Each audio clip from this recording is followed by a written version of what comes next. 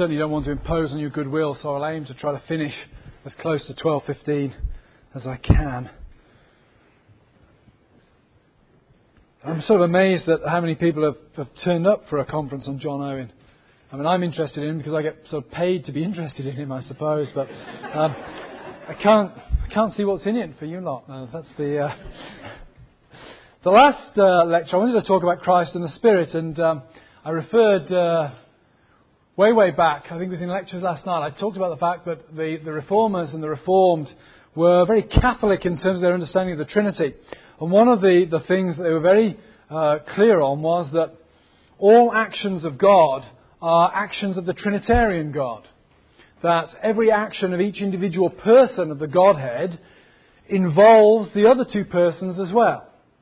One can ascribe different roles to the different persons, but no person in God ever acts independently of the other two. That would give us more than one God at the end of the day. And you'll notice that in the discussion of the covenant of redemption, I didn't talk much about the Holy Spirit. And one of the criticisms of the covenant of redemption that's often made is it doesn't seem to be very Trinitarian. It seems to be talking about the Father and the Son. What about the Spirit? Well, one of the significant contributions that John Owen makes to discussion of the covenant of redemption is that he is one of the first and then one of the most elaborate articulators of the Spirit's role in the covenant of redemption, the covenant of grace. Right from his earliest reference to the covenant of redemption in the 1647, in the death of death, Owen is careful to make sure that the Holy Spirit too is talked about in terms of the covenant of redemption. The Father agrees to set up this arrangement for the Son. The Son agrees to submit himself to the Father in terms of this arrangement, and the Spirit agrees to be one of the agents of the execution of this arrangement, both in terms of Christ himself and in terms of the believers who follow on after Christ. And it's important that we grasp that, because at the end of the day, as I said last night, Owen is a Christian theologian, and Christian theologians deal with the Trinity. If you're a Christian theologian who doesn't deal with the Trinity and doesn't talk about the Trinity, if you're a Christian who doesn't pray in terms of the Trinity, if you're a Christian who doesn't understand their worship in terms of the Trinity, then you're not fully Christian on that level.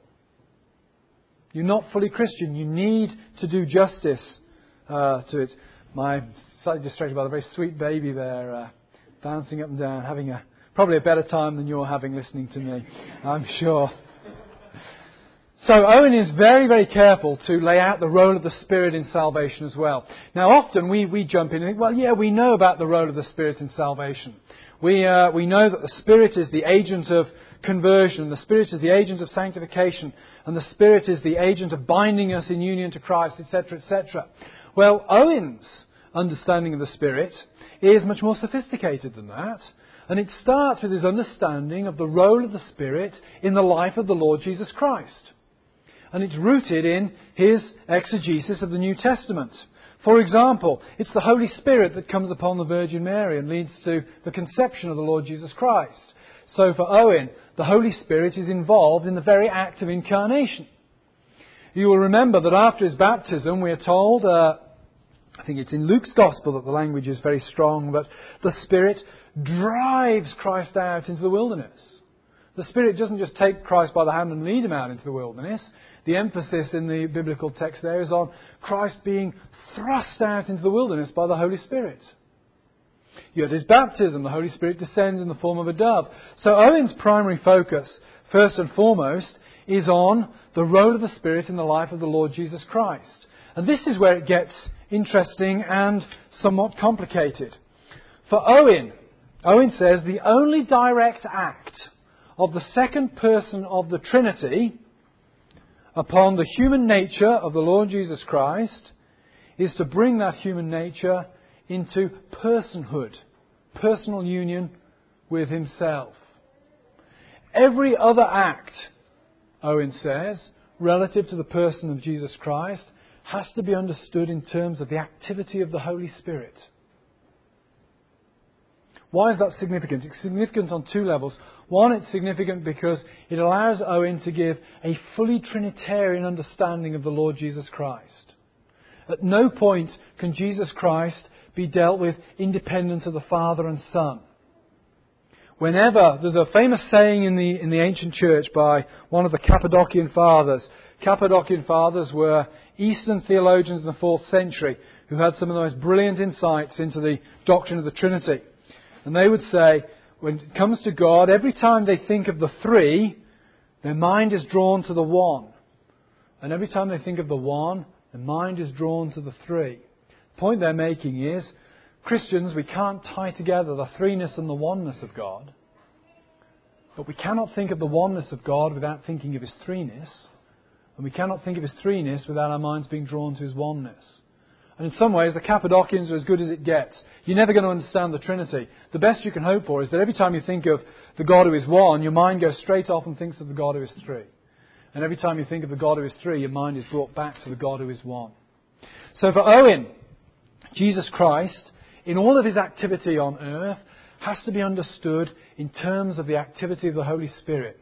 The only thing that the second person of the Trinity does directly to the human nature is bringing it into personhood with itself, with Himself. So what does the Spirit do? The Spirit is there at conception. The Spirit is the agent by which Christ is conceived in the womb of the Virgin Mary. Secondly, Owen says, the Spirit is the means by which the human person of the mediator receives, if you like, communications from the divine. That the divine and the human are united in the person of Jesus Christ does not mean that everything involved in the divine is immediately communicated to the human. The human nature does not become omniscient. Christ, as a human mediator, is not omniscient because His human nature is united to God.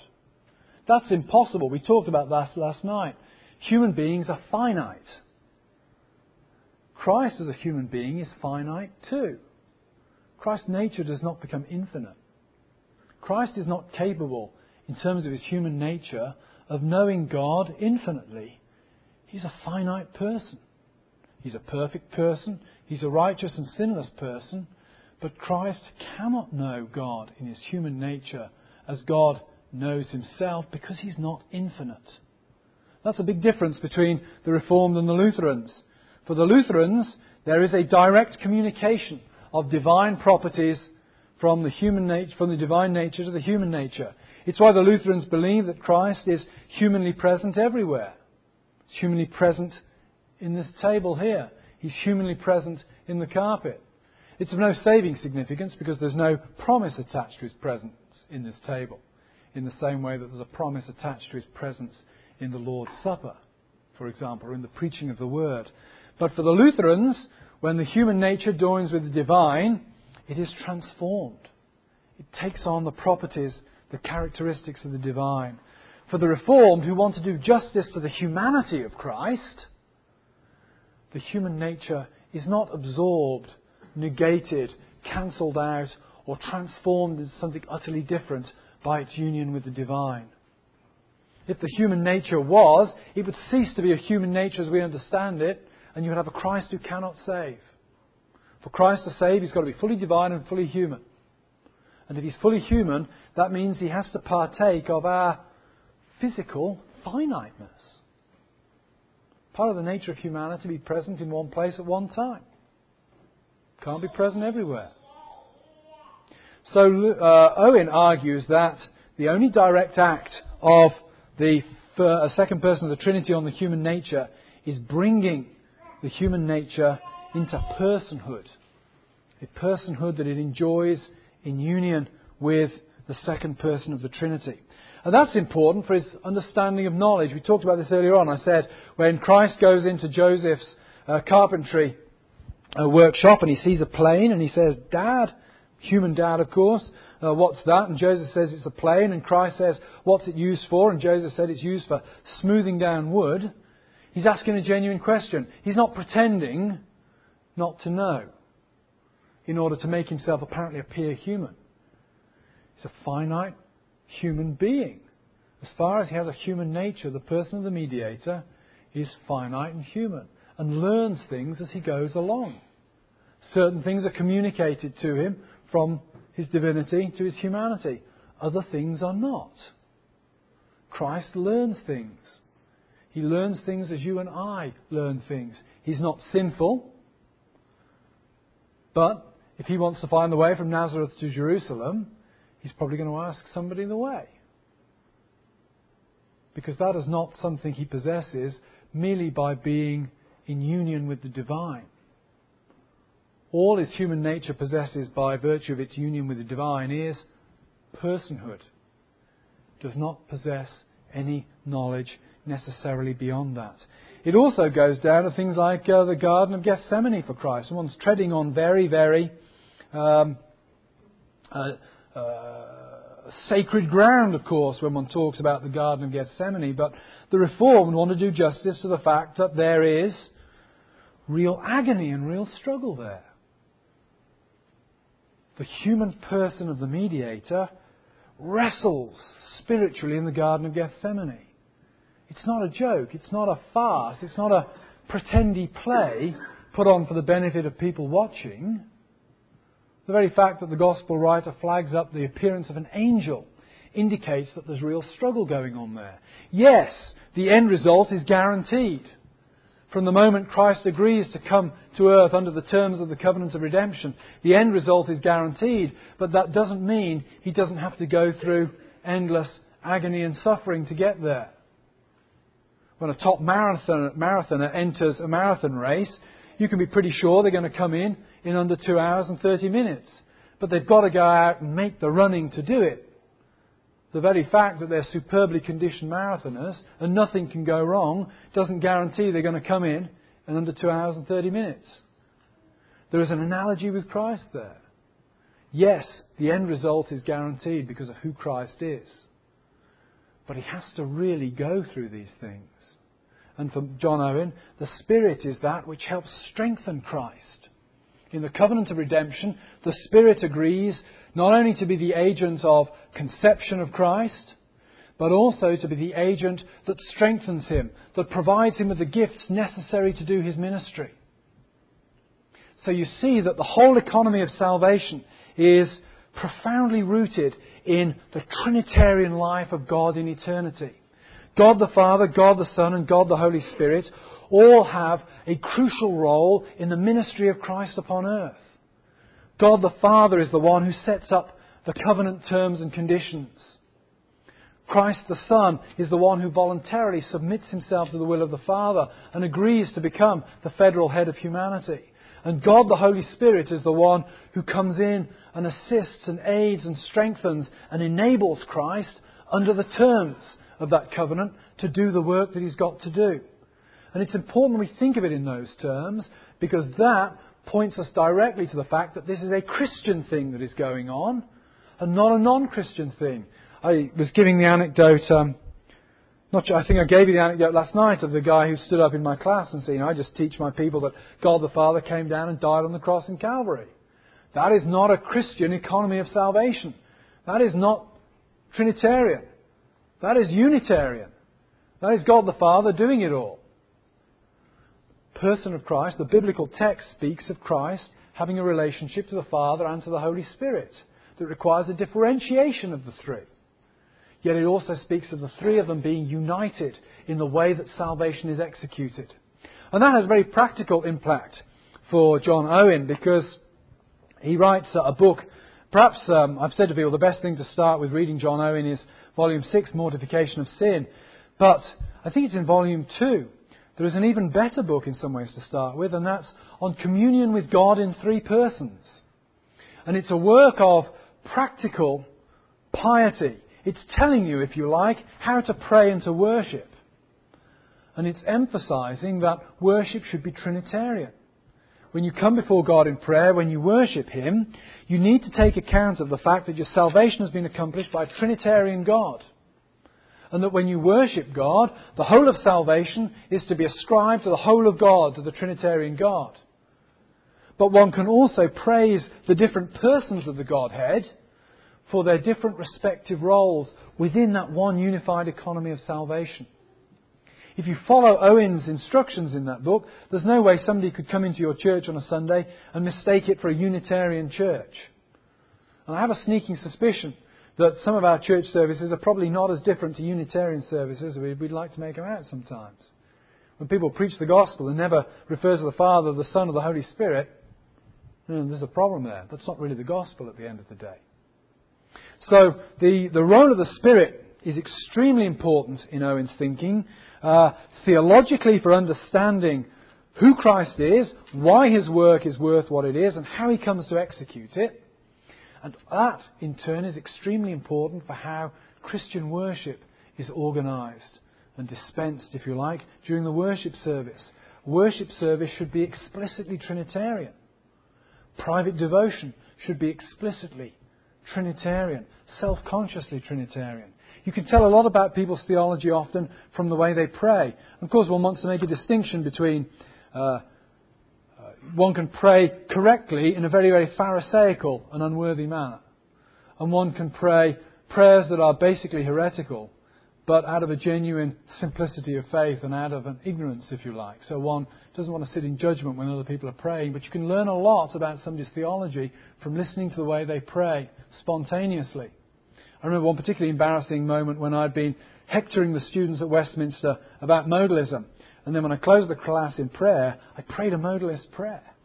And all the students picked up on it straight away. And it was very embarrassing having told them, you can't approach this God this way. And then I just went ahead and did it.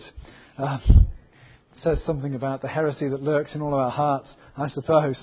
But Christian worship, because of the way salvation is, it's Trinitarian. So Christian worship should also be Trinitarian. And I have to say, it's something that the Greek Orthodox churches do much better than the Western Protestant churches. I went a few years ago to a Greek Orthodox service with some students just to show them what a Greek Orthodox service was like. And we had a discussion afterwards with the priest, and then we sort of debriefed, and the students told me what they thought was good about the service and what they found problematic. And there was plenty of stuff they found problematic. But one of the strengths was it was clearly Trinitarian from beginning to end. There was no doubt that you were in a Christian theological environment because you were talking about the Trinitarian God right from the word go. And at the end of the service, the priest raised his hands and gave the blessing and said, "Go in peace, for the Trinity has saved you." He was an Eastern Orthodox priest, but John Owen could have said that. Go in peace, for the Trinity has saved you. It has profound, practical importance. So Christ and the Spirit then, very, very important. Next point, the Spirit and the believer. The Spirit also has the obvious practical importance for us, that it is that which brings God's grace to bear upon the lives of the believer. Owen is very, very clear that human beings are bound under sin. They are incapable in and of themselves of turning to God. Who is the agent of God that works in the created realm? It's the Spirit. How does the Spirit do it? The Spirit transforms your will and your mind. It cleans up your will and it cleans up your intellect and turns you to God. Because your will and your intellect are corrupted, it is impossible for you to do that of your own accord. You're a broken stick, and you will always be a broken stick until somebody comes along and mends you. You're a crooked line, and nobody can draw a straight line with that other than God Himself at the end of the day. The Spirit is the agent that transforms individuals. And Owen is very clear. You don't find this so much in the Reformers, who don't talk so much, it seems to me, about Christian conversion. But Owen is very, very clear about Christian conversion as something that takes place during life on the whole. He himself was converted in one of those typical stories where he goes along to a chapel to hear, I think it was Edmund Calamy, the great preacher. He's expecting to hear Calamy. Calamy can't make it that night. It's some unknown guy whose name Owen forgets. The gospel is preached and Owen is converted under the ministry of this unknown guy. It's one of those great kind of Spurgeonic stories. Remember, Spurgeon's converted under the ministry of a guy who can barely read, I think. Can barely read, certainly can't preach properly, but he can mutter words that contain the gospel.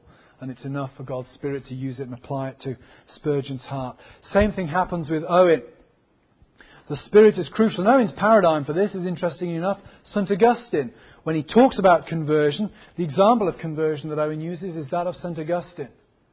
Augustine, as he sits in the garden and reads the book of Romans, and the Spirit comes and transforms his heart. The Spirit is the agent of conversion. What does the Spirit do in conversion? Well, renews the intellect and the will, provides faith for individuals, trust in Christ. How does that save? Well, the Spirit becomes the bond of union between the believer and Jesus Christ, so that you can then relate to the Father through Jesus Christ. Even as the Spirit works in conversion, He works Trinitarianly. You can't talk about conversion without thinking of the Trinity. What is the Spirit doing? The Spirit is uniting you to Christ, and in Christ you relate to God as your Father. So the federal headship thing kicks in. Remember, I said earlier on in the lectures, God really only deals with the human race on the basis of two people. He either deals with you in Adam or He deals with you in Christ. There's a sense in which one could say, it's overstatement, but I put it this way in order to shock you into thinking about it this way. There's a way in which God only really cares about two people. He cares about Adam and He cares about Jesus Christ. And His attitude to you is profoundly shaped by whether you're in Adam or you're in Christ. And the agent of your union with Christ is the Holy Spirit. It's the Holy Spirit that binds you to Christ and allows you to connect with God as your Father. All your prayers are channeled through Christ to the Father. Why are your prayers effective? Well, for John Owen, your prayers are effective at the end of the day because they're not your prayers. They're the prayers of Christ.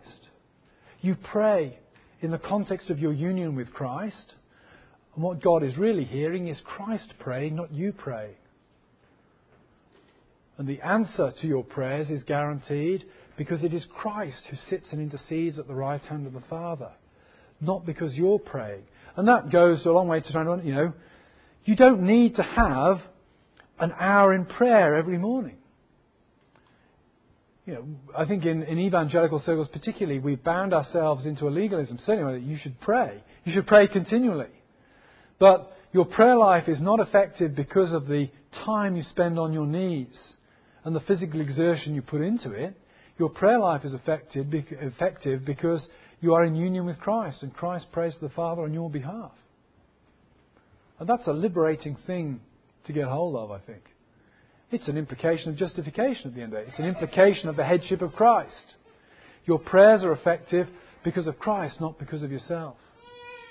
It is a privilege to pray in the context of union with Christ. At the end of the day, God hears you because He hears your federal head, the Lord Jesus Christ. And He hears His prayers. And that's a very liberating thing.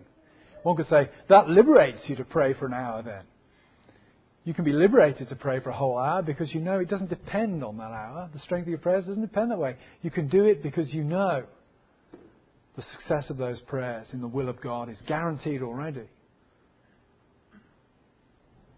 So again, the Spirit is the bond of union.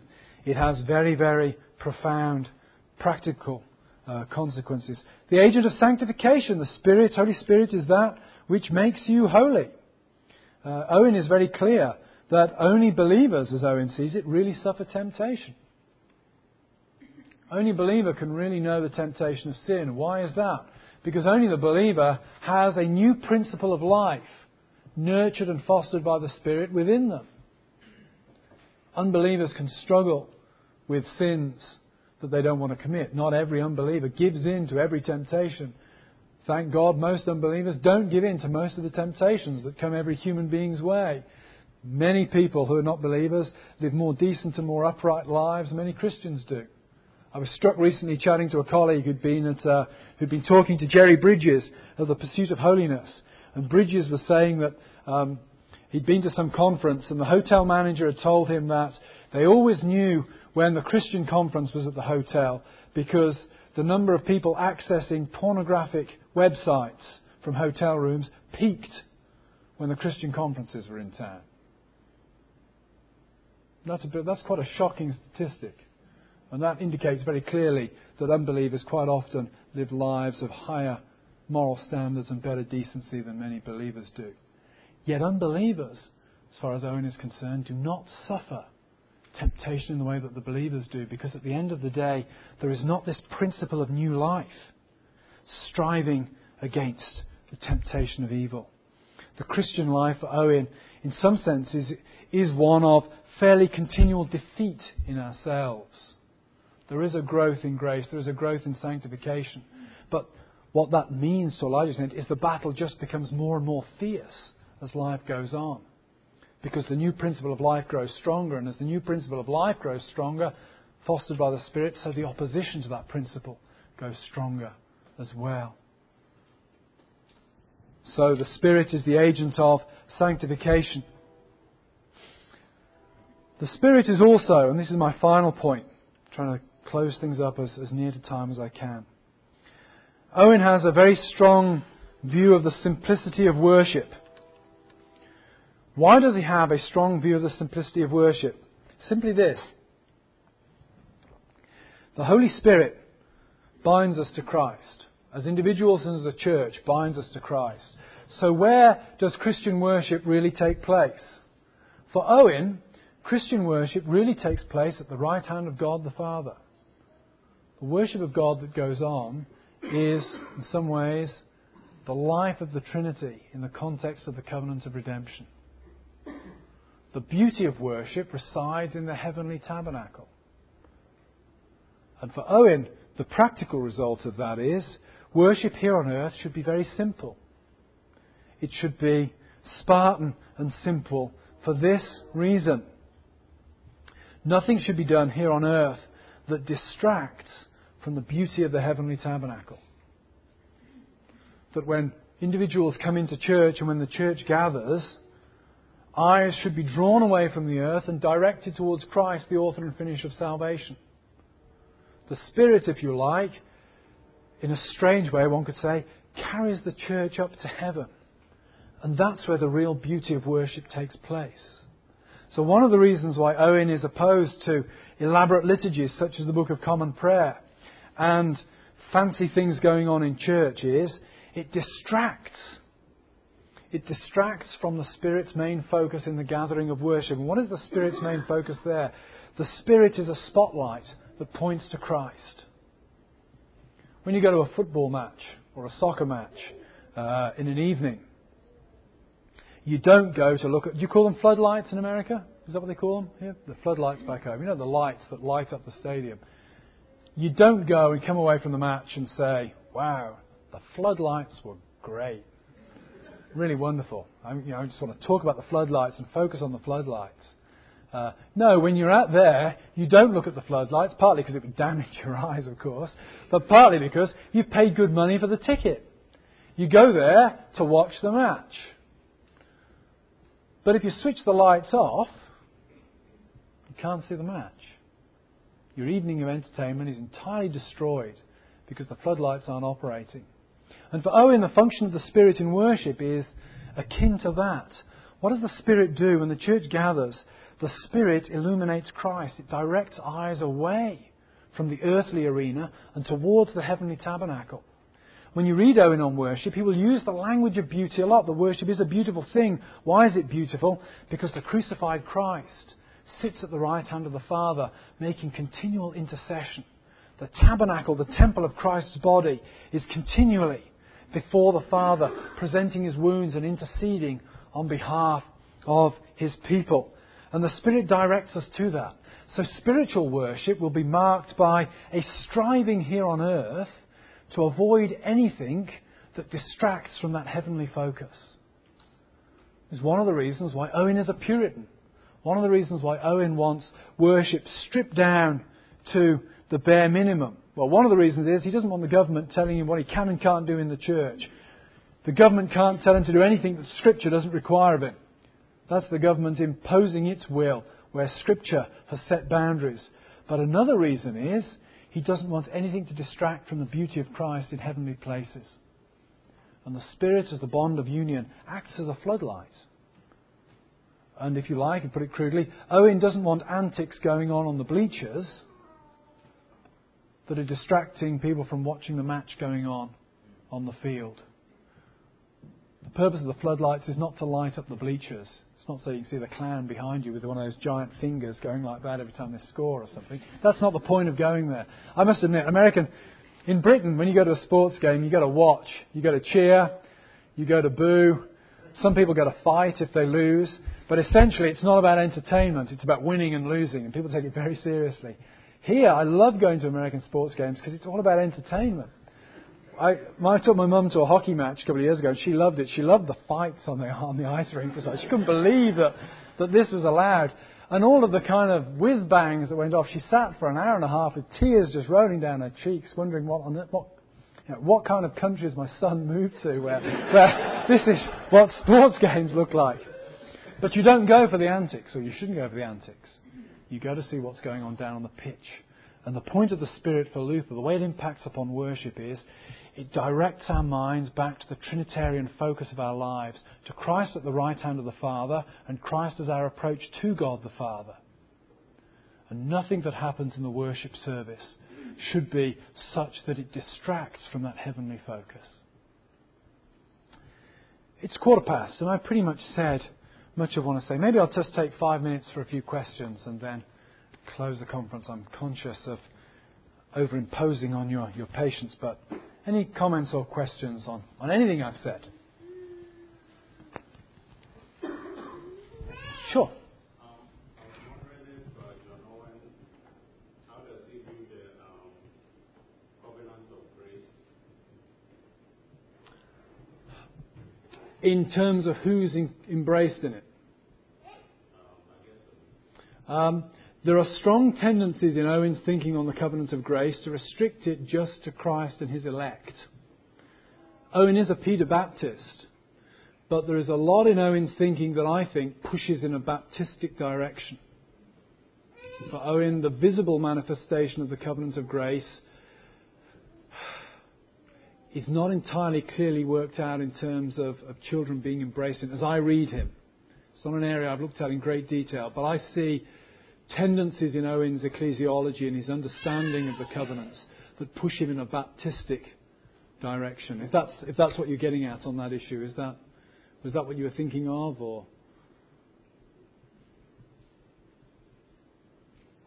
I have a number of Baptist students at Westminster who love to do papers on Owen because the topic they always choose is basically it's why Trueman should be a Baptist because he likes John Owen, and Owen's pointing strongly in that direction. That's the kind of the burden of their agenda.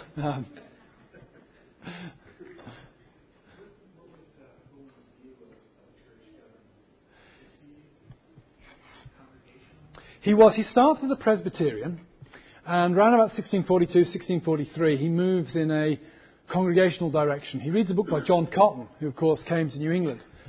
He reads a book by Cotton, The Keys of the Kingdom, and is persuaded of congregational polity. Now, his view of independency, I think, is slightly different from the independency that one often finds today, and that is Owen had a very strong view of the eldership, that there were a plurality of elders, and there was to be a strong eldership. And he also believed in a kind of informal connectionalism, that independent churches could gather together for synods, not to have a kind of presbyterial synodical oversight over each other, but to gather together for advice. That if one pastor is struggling with a particular issue in his church, he can call on the advice of other pastors, call a synod, and get some advice and guidance from them. Their advice will not be binding in any way.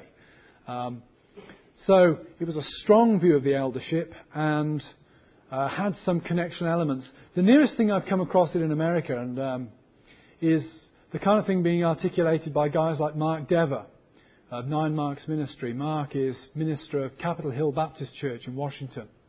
And Mark has a view of church government that I think is very close to John Owen's.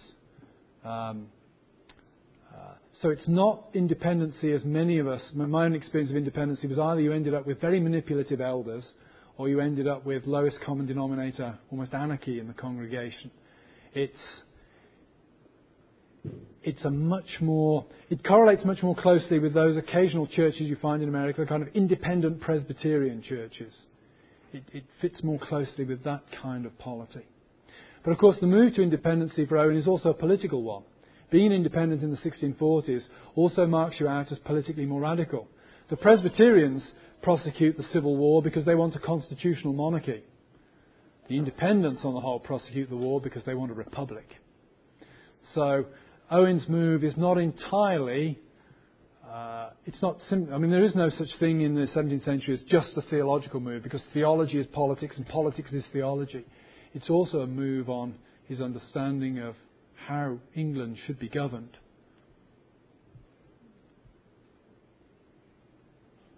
Then what was John Owen's theological grounds for objecting to the monarchy? Sorry? What were John Owen's theological grounds for objecting to the monarchy? Well, he thought the Erastian settlement basically involved... Erastianism is essentially where the head of state is also head of the church. He thought Erastianism was fundamentally flawed as an ideology. He also didn't like the idea that church discipline... Well, part of his objection to Erastianism, didn't like the idea that church discipline resided in any way in the hands of the civil magistrate. He also had a view of... what we might call religious toleration, that was quite progressive for its time. In that Owen was very much of the opinion, he took his sort of independent logic to its conclusion and said, well, the church is to formulate its own discipline. And that requires the state to do no more than uphold the most minimal form of Christianity. If you're Trinitarian and you're not a Roman Catholic, you should be tolerated by the state. And churches should be allowed to organise themselves on lines as loose or as strict as they want within that basic framework by the state. That was never going to happen under the monarchy. The monarchy really used Christianity as a form of social control and could therefore never get rid of. You've got to get rid of the monarchy in order to free up Christianity for that kind of church polity. And while I haven't looked at it in detail, I'm sure there'd be some eschatological dimensions to his convictions about the monarchy as well. The execution of the king, if anything looks like an eschatological event in England in the 17th century, it's got to be the execution of the king. That's huge. How would you suggest reading Owen? You mentioned it first, priority would be volume 6. Yep. And how would you go to that?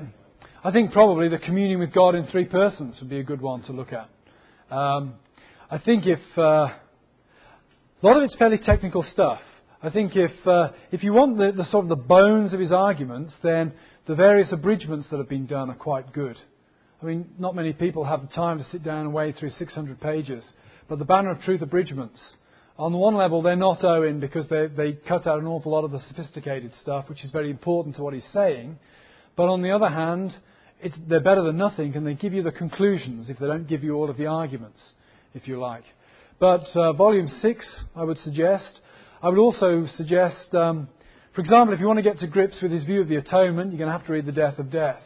Best way to get at that would be to buy the one-volume edition of The Death of Death that the Banner of Truth did, which has an excellent introduction by James Packer, where Packer, I get the impression that most people have bought that book and probably read Packer's introduction, started reading Owen, and then decided, well, I read Packer's introduction. I basically know what he says. It's a long and fairly complicated work. But Packer's a good way of getting into Owen. I would flag up Knowing God. If you really want to get the overall framework that Owen's operating with, read Knowing God. And then go and read John Owen and the bits of John Owen that Packer cites there. He's difficult. I think he's the kind of thing that I would certainly recommend that anybody who's an elder or pastor should wrestle with him. It may well be that members of congregations, there are more important people for them to read and to grapple with. But I think church leaders should at least have read Mortification of Sin and Communion with God in Three Persons. Pastors are paid to teach people. So it's important that their congregations are busy. They're out earning the money that pays the pastor's salary. So the pastor has an obligation to read Owen and try to translate it into forms that his people can understand, I think. So the pressure's more on you than it is on these guys to get to grips with it. So. Thank you. Do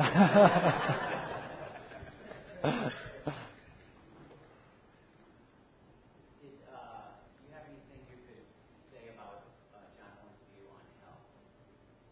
I know that's rather broad, but I know you mentioned J.I. Packer. I know Yep. J.I. Packer has some very interesting views on hell and eternal. No, I think you may be confusing Jim Packer with John Stott there. As far as I understand it, Jim Packer's on record as opposing sort of John Stott's conditional immortality views. I've not read anything by Packer that implies that he shifted that position. And I was going to say to you, I think John Owen's views are very similar to Jim Packer's views, as how I would have answered that question.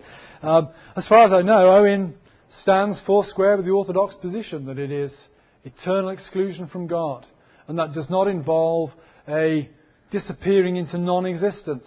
However difficult it is to get our minds round the biblical language of eternal punishment, however difficult it is to get our minds round the idea of existing yet being excluded from the presence of God, Owen, I think, believes that hell is a place of conscious, eternal torment. His views of heaven are quite interesting, and they connect again with the Middle Ages. And when you go to heaven, what happens there? Well, Owen thinks that heaven, you know God. You gaze upon God. Well, how do you do that? Because in heaven, you have a resurrection body. You're still finite. You haven't become God. You haven't been absorbed into God. So Owen, following medieval thinkers, thinks that heaven is gazing upon and worshipping the resurrected humanity of the Lord Jesus Christ. Even in eternity, we will only know God in and through the incarnate Jesus Christ. The incarnation retains its importance after the final judgment, because even then we're perfected, but we remain finite. We can only know God through Jesus Christ. But to go back to Packer, I'd be very surprised if Packer has shifted his views, because he went very strongly after John Stott fairly recently on that. Last couple of years.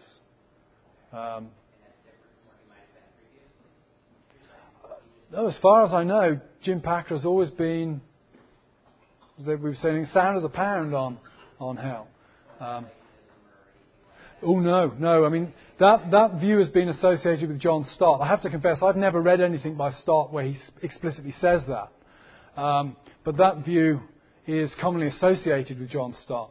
But Jim Packer has explicitly distanced himself from John Stott on that.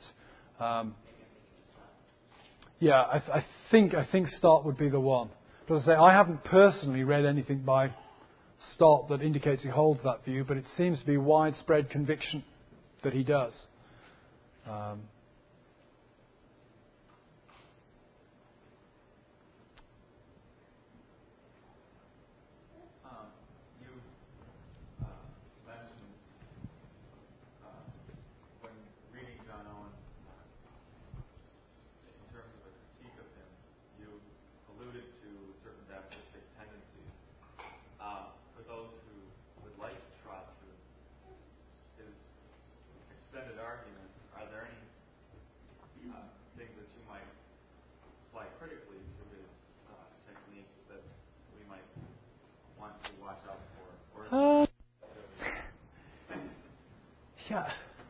Not a lot is my answer to that. I mean, I find myself pretty much in agreement with the exception of his ecclesiology.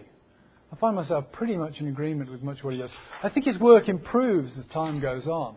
I think Display of Arminianism is that's the very first book he writes, 1643. I think that's a flawed work in some ways, partly because I think he misrepresents his opponents.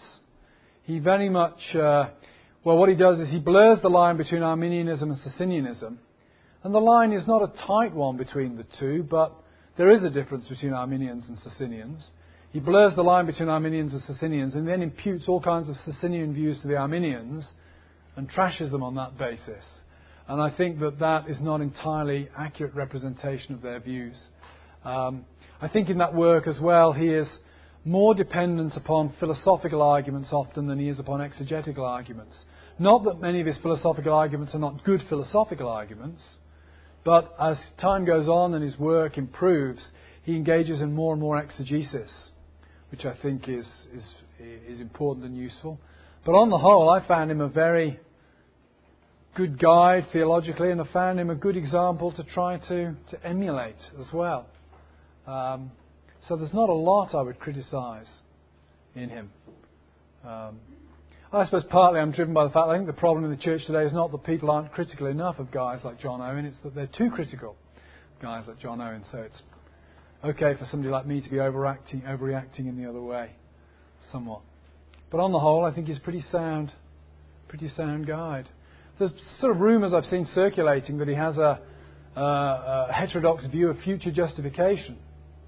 And that was one thing I looked into when I heard this, and certainly not. He believes that future justification is a declaration, public declaration on the day of judgment, but it's not. We're not justified now on the basis of some future declaration.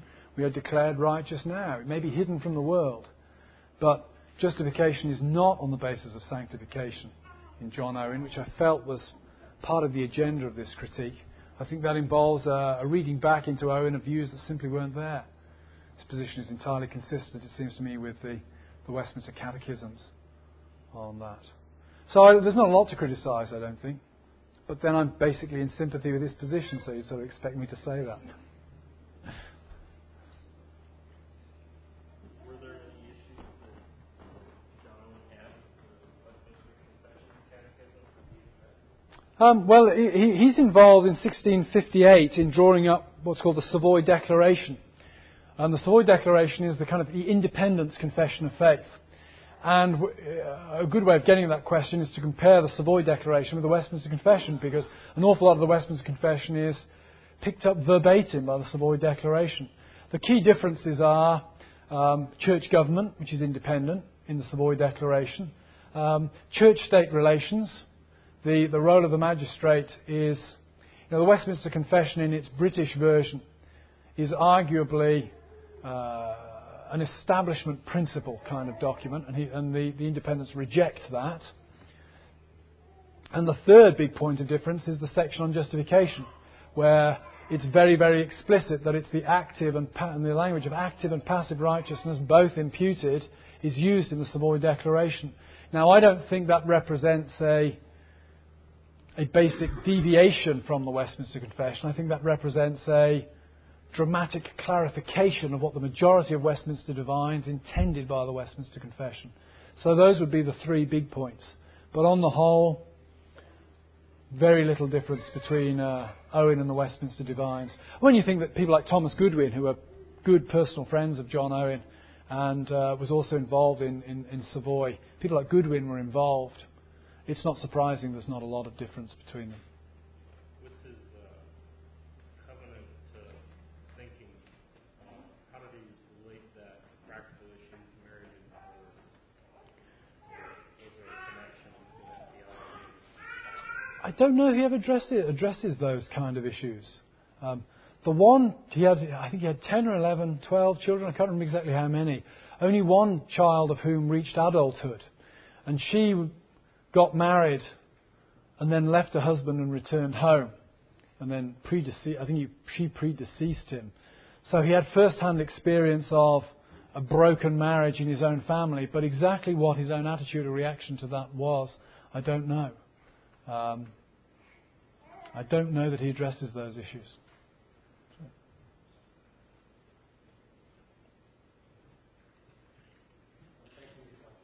Oh, thanks for having me.